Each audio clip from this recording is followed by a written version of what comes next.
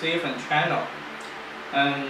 Today I will introduce the IEC61850.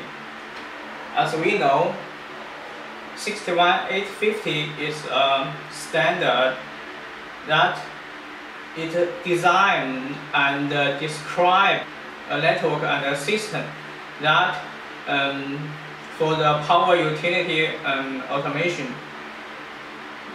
In this standard, it described and designed to use the Ethernet or optic Ethernet to replace the traditional wire for the data transmission and data communication.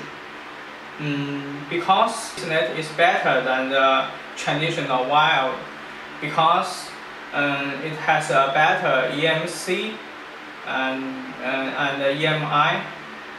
It also will reduce the cost extremely, and also it has the transmission is more safer and quicker than the wires. So in 61850, it architect a 3 levels system. Here we can see the first level is station.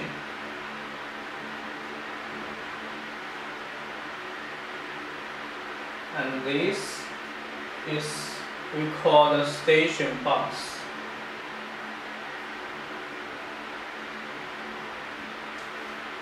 And the first level is station level. In this level, we got the central monitoring and control system of the substation. And we also have some, for example, GPS and so on. And the second is we call the bay level. In this level, we have many IEDs.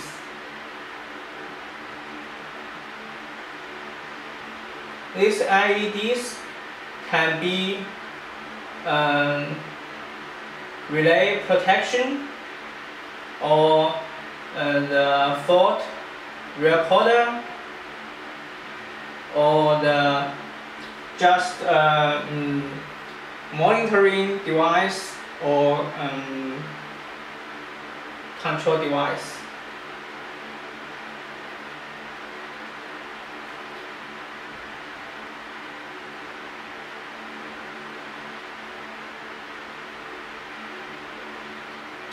And this level we call the process level, process bus. And this level is the process level. In this level, we have the many the primary device. For example, the CT or the PT or the CBR, circuit breaker, or the switch gear, and so on.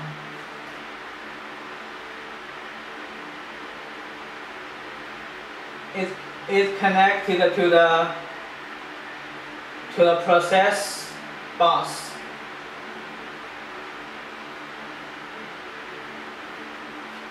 So this is 3 levels architecture that's described in our 61850 standard.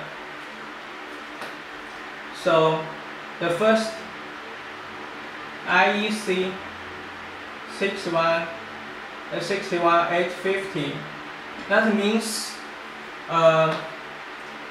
network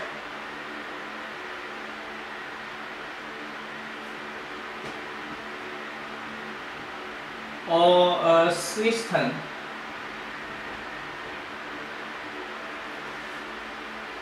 used for power utility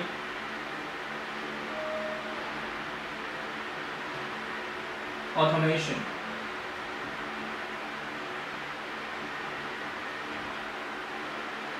The communications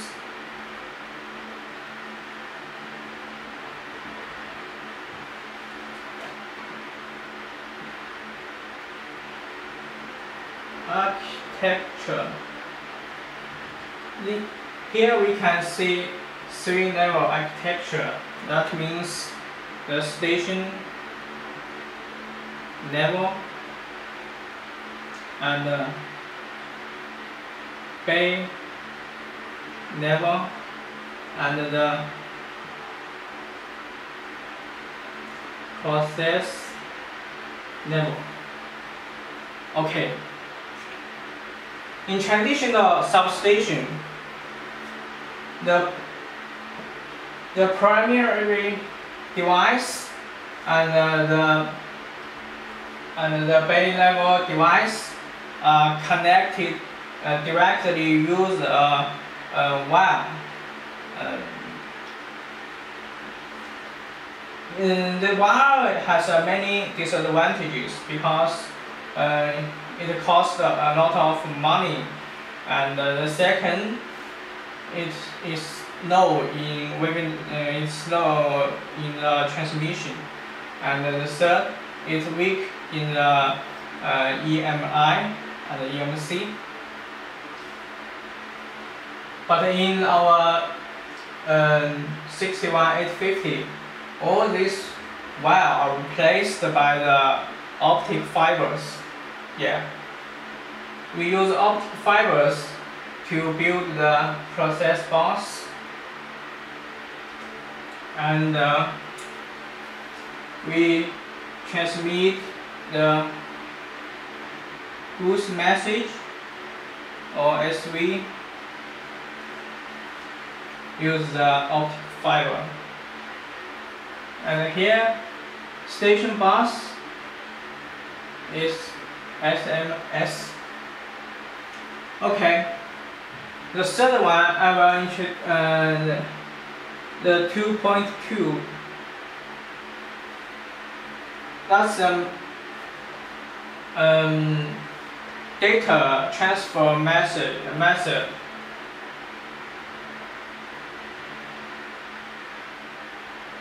Okay, next we will discuss how the data transfer and communicate. The method has two kinds of method. The first one we call the client and server.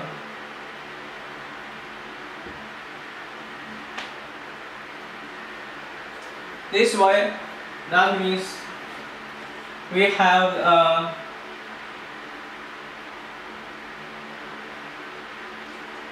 client here, and we have a server here. In this kind of mechanism, that means the client send the request to our server, and our server will send the request, and it will give a response to our client. So this kind of transmission mechanism, we call the client and server. We also call the MMS, that means MMS. We always use this method to send the report, report and some other informations. That is the time, not time critical. Yeah. Another one is the publisher and the subscriber.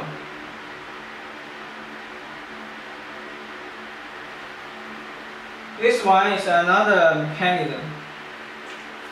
Here, let us have an example. We got a publish here.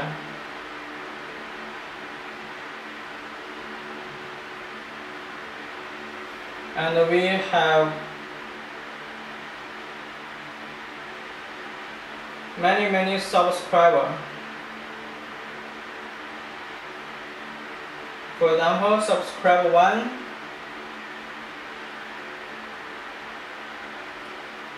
subscriber 2, and so on.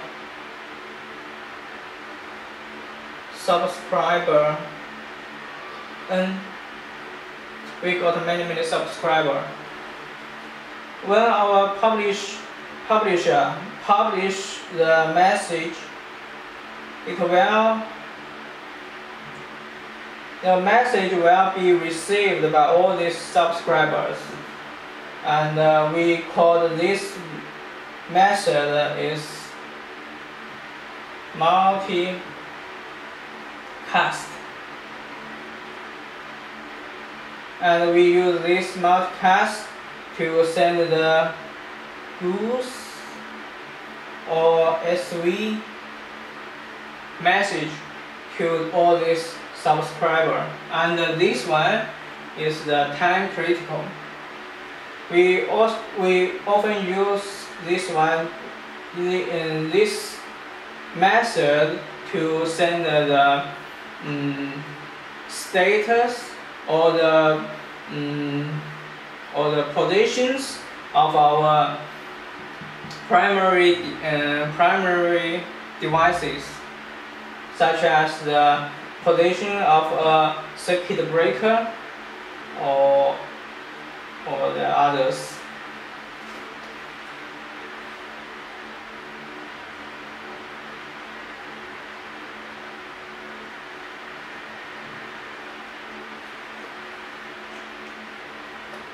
Okay. The 2.3. Next one, I will introduce how the application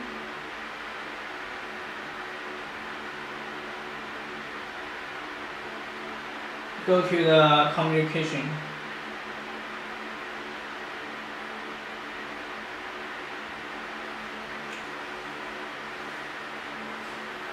For example, here we got a application.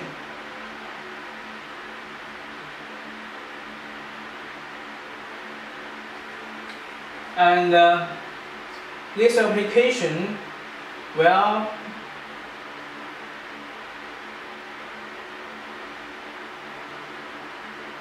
by the MMS and TCP/IP, and at the last it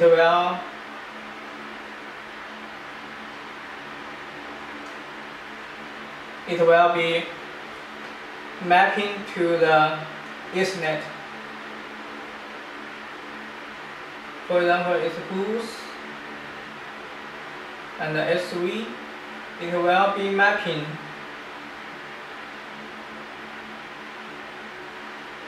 to the Ethernet, and it will send to the network, sent by the network and the system.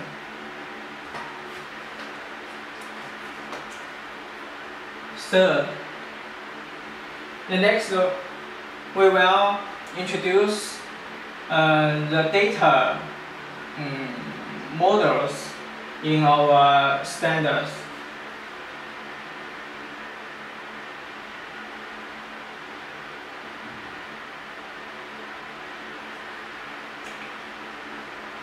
As we all know, the 61850 is not just a network system used for the power utility automation.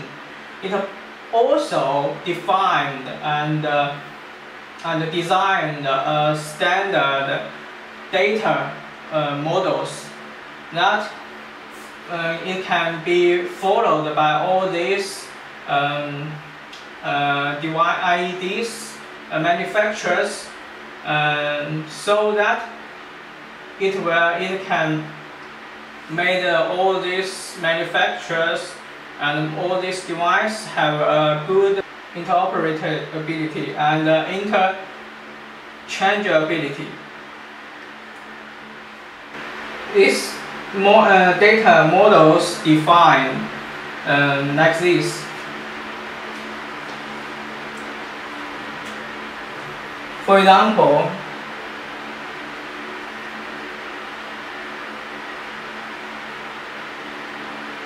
here we have a logic devices,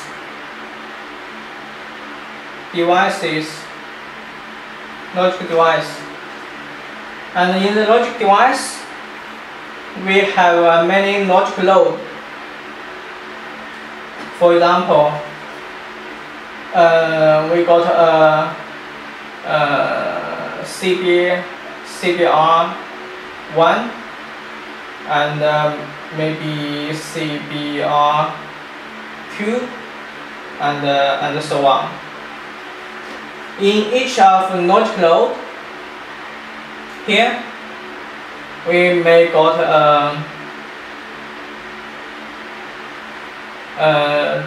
data class.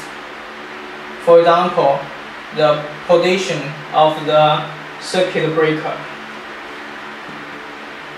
So this is we call the logic node. The logic node is a container that contains the data class. For example, this position is a data class. Here has many data class here, and each data object.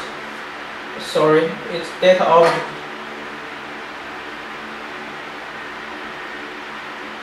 And each data object, we can have a data attribute such as the state variable. Here, this we call the data attribute.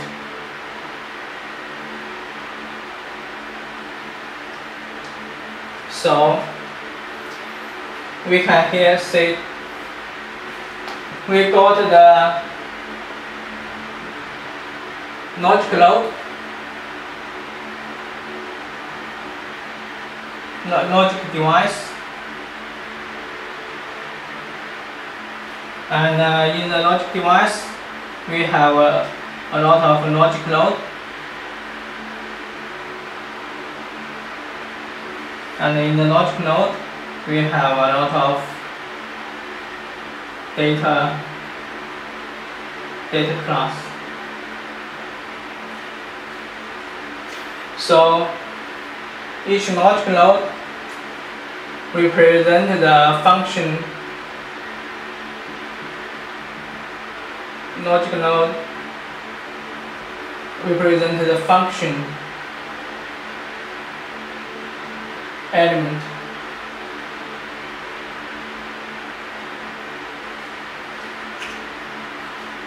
So it is the data models.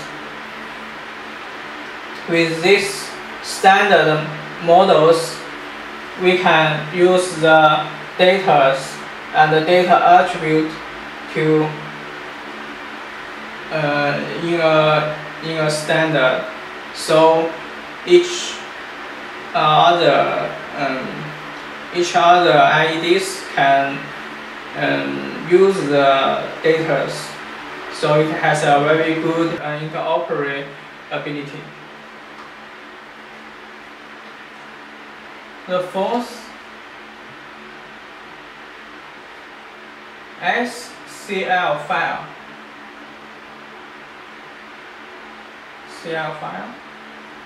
SCL file, that is a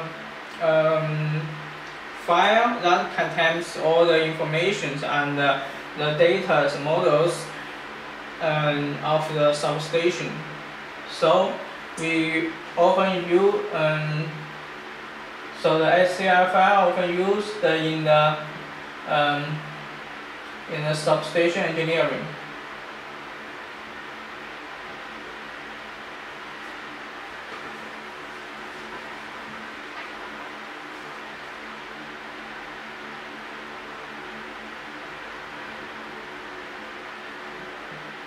Substation engineering. Okay. The next is the IEC61850 testing. In this section, I will introduce the test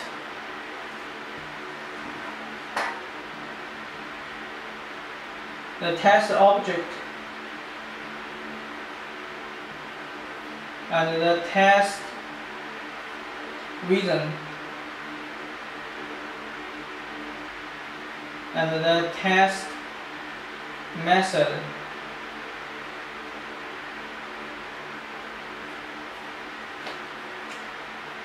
Okay, in next lessons I will introduce the IEC61850 testing and the test object, test reason, test method. That's all about the fundamental introduction of the 61850. If you are very interested in it, please subscribe my channel. Thank you so much. Bye bye.